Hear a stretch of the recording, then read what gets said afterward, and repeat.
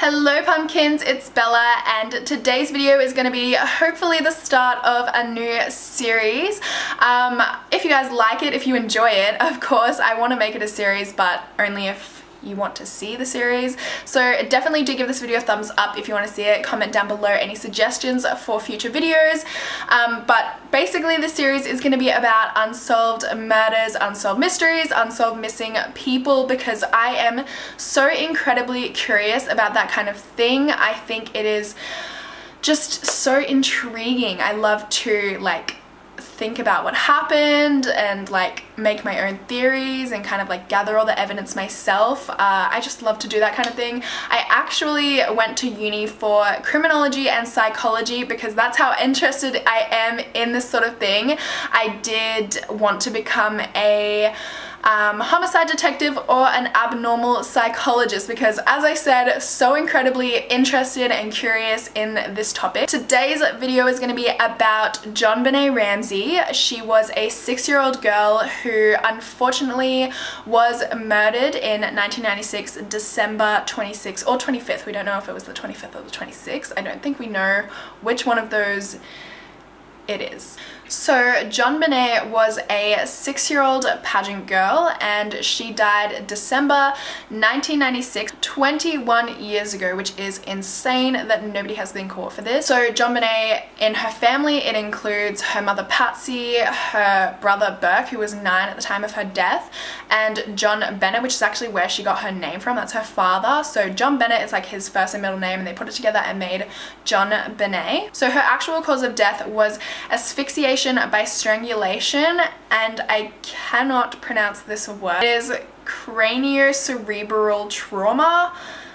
I tried to look up how it's pronounced and I just really could not get it. I don't think I pronounced that right, but that was the official cause of death. They believed that she was hit in the head, blunt force trauma to the head, and then she was also strangled by a garrote. Okay, so now I'm gonna go into a little bit more evidence, a timeline, tell you guys what happened, and then at the end we're gonna go into theories, what I think happened, what you guys think happened, and start off on December 25th, the night of Christmas. The Ramsey family went out for a dinner or a Christmas party at their friend's house, and they arrived home at about 10 p.m. from what I can find, and JonBenét fell asleep in the car, so they just basically picked her up and put her to bed. But that's pretty much the last thing that we know. We have no idea what happened between that and the next morning, which was at 5:52 a.m. there was a 911 call from Patsy Ramsey. 911 emergency. Police. What's going on? 515th Street. What's going on there, ma'am? We have a kidnapping. Hurry, please. Explain to me what's going on, okay? There's a note left and our daughter's gone. A note was left and your daughter is gone? How old is your daughter? 6 years old. She's gone. 6 years old. How long ago was it? I don't know. I just found the note. And my daughter's gone. Does it say who took her? What? Does it say who took her? I don't know. There's a ransom note here. It's a ransom note? It says SBTC. Victory. Please. Okay, what's your name? Are you Patsy Ramsey? I'm the mother. Oh my God. Please. Okay, I'm sending an officer over, okay? Please. Do you know how long she's been gone? No, I don't. Please, we just got out. Is she right here? Oh my God, please. Okay, girl. There's somebody. I am, honey. Please. Take a deep breath, please. Okay? Hurry. Patsy.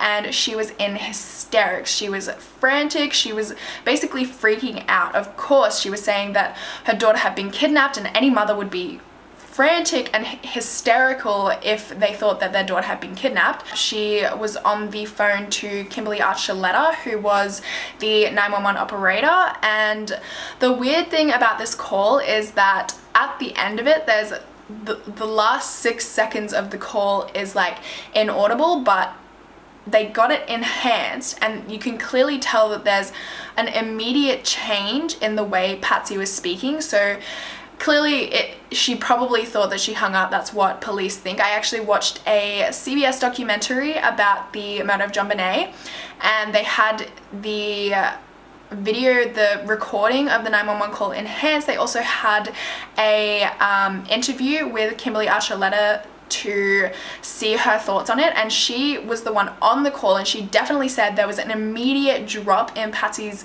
like demeanor, the way she was talking as soon as she thought she was off that phone call. So Archuleta thought that once the phone call ended, that Patsy said, okay, we've called the police, what do we do now? And then there was also enhanced footage, enhanced recording of the end 6 seconds of the call. And in this end 6 seconds, they thought that they heard 3 different voices, which would have been Patsy Ramsey, JonBenét Ramsey, and Burke. So this would be really crazy and really damning evidence actually against Burke. Well, not that damning, but the Ramseys had said that Burke was asleep at this time. They said he was asleep the whole time. So if they did hear his voice, that's really strange that they would lie about the fact that he was asleep. And apparently, from what they enhanced, they heard what they think was Burke say, "What did you find?" Which is really weird for him to be saying. So on this call, she mentioned she found a ransom note in her home, which is why she thought that her daughter had been kidnapped. So at 5:59 a.m., 3 minutes after the phone call had ended, the Boulder police showed up at the Ramsey house. The Ramseys also invited their friends and family, which is really weird. I feel like the Boulder police did a really bad job in this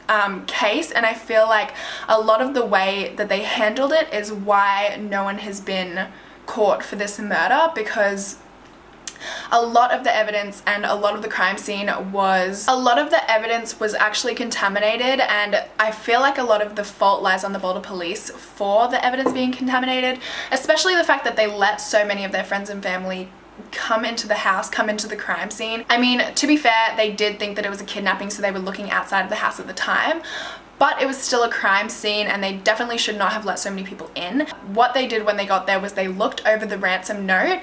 So there was a ransom note that was left in the house. It was 2.5 pages long. This ransom note was really weird. So many things about it don't make sense, and a lot of people think that Patsy actually wrote it. So this was left on the stairs and it was 2.5 pages long, which is a long ransom note. On the documentary from CBS that I watched, they actually timed 4 different people writing it, and it took no less than 20 minutes. And on top of that, they already knew what they were writing, so this would have taken even longer for the person writing the ransom note because they didn't know what they were writing. And, you know, they were kind of like making it up as they go. They also had a practice test of this ransom note. They got to the house, decided, oh, let's write a ransom note even though the body is still in the house.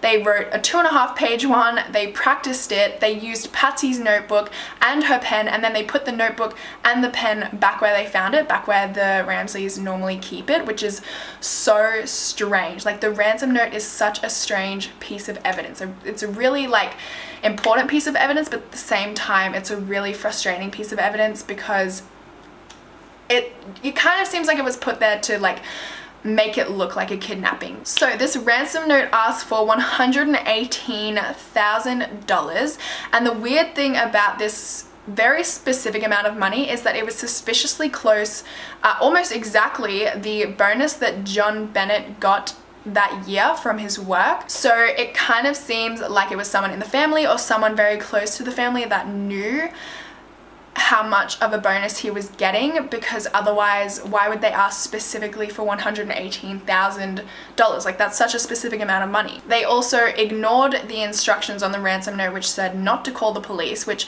I don't know, I mean, I guess I can see how some people would react in that way, but personally I would not go to the police if I found a ransom note. I would definitely do exactly what the ransom note said to get my daughter back. I wouldn't call the police straight away, so that was really strange. But also the ransom note had some really weird, lines in it. So it started off by introducing themselves as a small group that represents a foreign faction, which is a really interesting thing to start off a ransom note with, because they're kind of like belittling themselves, and I think as a kidnapper you would want to assert power and confidence rather than kind of be like, yeah, we're just a small group. You would definitely want to seem dominant and like you have control and power, but I don't know. And the other weird thing about that was the foreign bit. So they've spelt some really complicated words correctly, but then they've spelt other words like business incorrectly. They spelled a few words incorrectly on it, and it kind of seems from what handwriting forensics, or like the professionals at analyzing notes, actually said that it seems like they tried to make themselves seem like their native language was not English, like they did it on purpose. It also seems like they tried to change their handwriting. So at first they were really trying to change their handwriting so nobody could determine who it was, but then later on they kind of got sloppy, so the handwriting kind of changes throughout. There were also a few lines in the ransom note that were actually from popular movies, and the Ramseys had a lot of memorabilia in their house, so a professional also determined that this note would have been written by a woman because there was a lot of maternalistic language throughout it, which is why a lot of people think that it was written by Patsy. So they did have both John and Patsy give samples of their own handwriting to compare it to the ransom note, and John was completely ruled out, but Patsy was not. It was not ruled out, it was not ruled in, it was undetermined, but there was a lot of similarities between the way she writes and the way the ransom note was written, which is why they thought that it was her. And also it was really strange to have written a ransom note when the body was literally in the house. Like, I feel personally, if I was gonna, well, I would never kill someone, but in that situation you would think that maybe the family would have a look around their house, or I don't know. I just think it's really strange to have a ransom note written, or to write a ransom note when you leave the body in the house, and on top of that, that you would spend so much time writing a ransom note, like not scared that someone's gonna wake up to go maybe to the bathroom, come to the kitchen, get a drink of water, and not see you. Like, they spent so much time doing it. It's just, the ransom note is a really strange piece of evidence. So moving on, the police actually suggested that John and his friend go and search around the house, have a last search around the house to see if they can find anything. And this is when the body is found. So John goes and looks in the basement, which is where he finds JonBenét's body. When he found her body, she had a garrote tied around her neck, she had duct tape on her mouth, and also her hands were tied behind her back. And the weird thing about the hands tied around her back, like the back of her head, was that it was actually tied like over her jumper, so it was to the point where she could have easily had gotten out of it if she were alive when it happened. That's really strange, and that's another reason why people think that it was a cover-up. So he basically picked her body up, it was in a blanket, and then he put her on the lounge room floor, which is a huge contamination of evidence because so many people were there walking through the lounge room, and he picked her up and moved her from the crime scene. So it was a massive contamination of evidence, which is, I feel like it was really detrimental to the case. And not to mention, later on, one of the people in there actually put a blanket over her, which was another massive contamination of the crime scene. It was just handled really badly from the start, the case. So when they examined her body, there was actually so much DNA evidence that it was kind of overwhelming.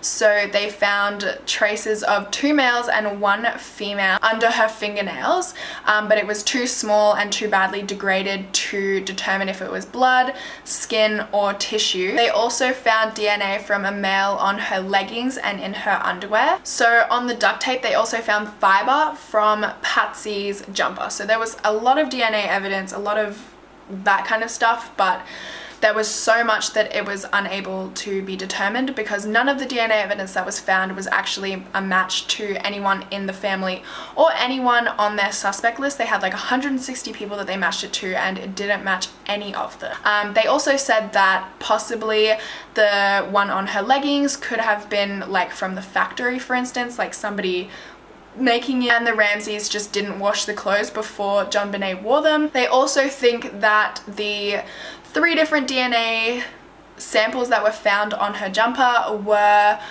could have been from one person, but it was so hard to determine that basically DNA doesn't help anything in this case. So another really strange thing about this was after they found the body, the Ramsey's quickly stopped cooperating with police. They didn't do any police interviews. They basically refused, but they did do a TV interview. So they didn't tell their lawyer about this, who they hired 2 hours after the body was discovered, by the way, and they didn't tell the Boulder police about this. They didn't do an interview with the Boulder police for a very long time, actually, after the murder had occurred. I think it was like 3 weeks or something, which is a very long time. And that's basically all of the information. I don't think it's all of it. I've definitely missed some of it. There is so much information in this case.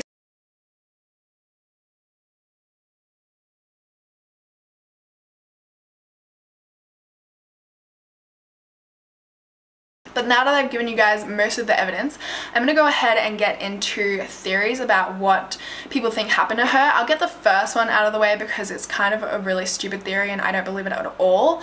But there is one theory that JonBenét is actually Katy Perry because they kind of look similar, but it doesn't make sense. And I definitely don't think it's true. I'm pretty sure Katy Perry is like 6 years older than her, so it just makes no sense. They say that JonBenét wanted to become famous, so she kind of like reinvented herself or something. I don't know. It seems it's a really stupid theory and I don't think that it's true, but I just thought it was worth mentioning. So there was also a few theories about different people like that weren't in the family who may have committed this. So there was one guy, his name was Michael Helgoth, and they really thought that this guy was guilty because they had a he actually admitted it to one of his co-workers on recording. So they had this tape recording of him admitting that he actually killed JonBenét, but he killed himself 2 months after they found JonBenét's body. He killed himself 2 months after the murder, and some people think that he didn't actually kill himself, that he was killed because there was an accomplice, like he had an accomplice when he killed JonBenét,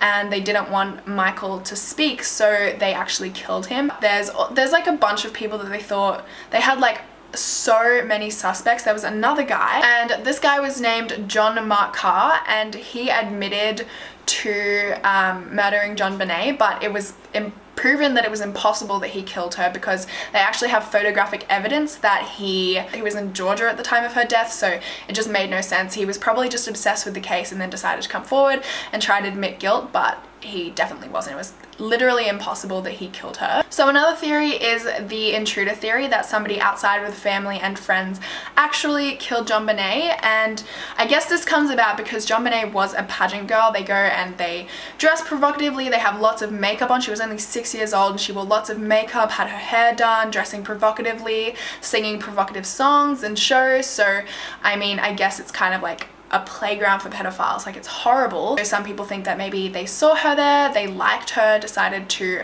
stalk her, and eventually came in and killed her. Or it could have just been someone random, someone that just decided. I don't know really, but a lot of things prove this theory wrong. For instance, the basement where she was found, there was a hole in the window, like a smash in one of the windows in the basement, which everyone knew about. JonBenét actually knew about it, but he thought they lived in a safe neighborhood, so he didn't bother like patching it up or anything.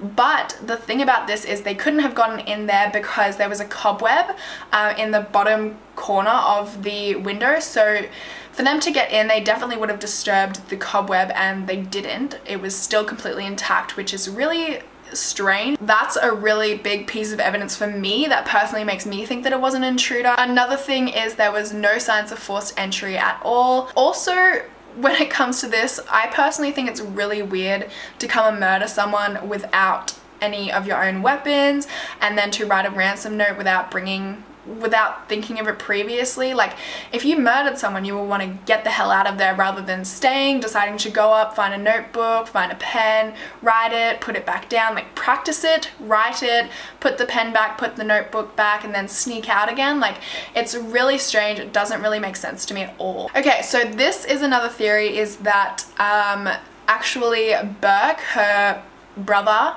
did it. So one massive piece of evidence for this theory is that there was this pineapple bowl which was left in the kitchen with some iced tea, and this bowl still had pineapple in it. It also had Burke's DNA on it, and it had Patsy's DNA on it, but it didn't have JonBenét's DNA on it. So JonBenét actually had undigested pineapple in her stomach when they did her autopsy. So there is a theory that she went up and decided to steal some of Burke's pineapple. She just like put her fingers in and grabbed the pineapple, which is why her DNA isn't on it.